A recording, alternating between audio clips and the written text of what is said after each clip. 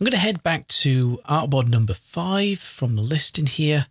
And again, we have some clouds that need to be tweaked. So again, I'm going to pick up my zoom tool and zoom in nice and close to those. Switch to my selection tool. And I'm going to click on this cloud, hold down the shift key and shift and left click on the other cloud as well. Under the window menu, we have Illustrator brushes that can be found under a brushes panel.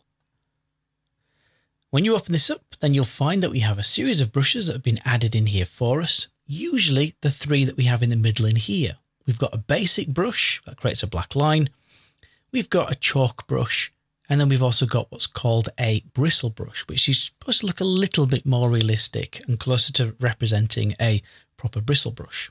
And what we can do then is you can hover over that bristle brush and left click and it creates this effect.